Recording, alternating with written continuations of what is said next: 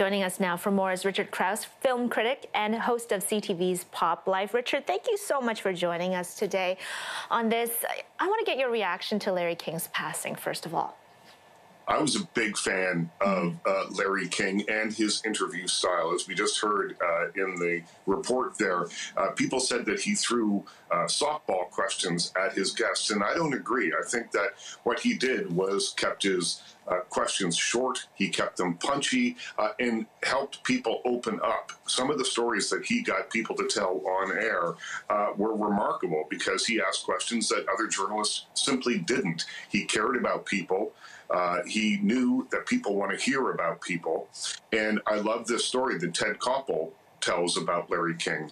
Koppel, who's a journalist and hardcore news person, says that if they went to a fire and a firefighter was rushing out of the building, Ted Koppel would ask, "What started the fire?" Larry King would ask, "Why'd you want to become a fireman?" It was his curiosity about people that fueled every question that he ever asked. That's right. And, you know, his show, Larry King Live, ran for a quarter of a century. He had a career before that, afterwards in broadcasting, of course, a really long history in that field. What stood out to you about his career? Again, I think it was his interview style and the way he got people to open up. Marlon Brando kissed him on the air. He asked President Ronald Reagan what it was like to be shot and got quite a remarkable answer from him there.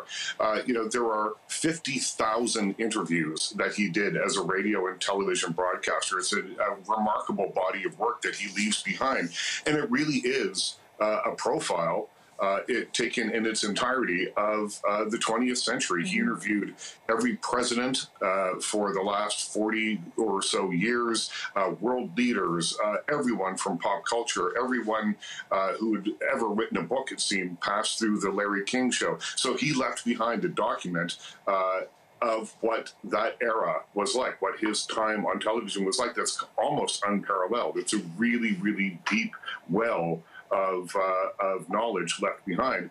And he covered huge stories like the O.J. Simpson trial. That's, I think, probably when I became really, really a big fan of Larry King. I'd heard the radio show. I liked the way that he dealt with the callers and that kind of thing. But it was his coverage of the O.J. Simpson trial, starting with him being on the air when the white Bronco slow speed chase happened. And he broadcast from there and then continued on that theme for months during the trial. And it was fascinating and riveting stuff that showed kind of both sides of what was happening in that trial from the defense and the prosecution. And Richard, we only have about 30 seconds here, but, you know, he was such a legend. Do you think there's anyone who could step into his shoes? Piers Morgan tried on CNN for a little while, and it didn't work. I think that Larry King's curiosity, his general knowledge about people and wanting to learn about people. He had a sense of humor. He was the entire package. And I'm not sure that there's anyone quite like him on television, which is why I think his career lasted for 60 years, because he was unique and unlike anyone else.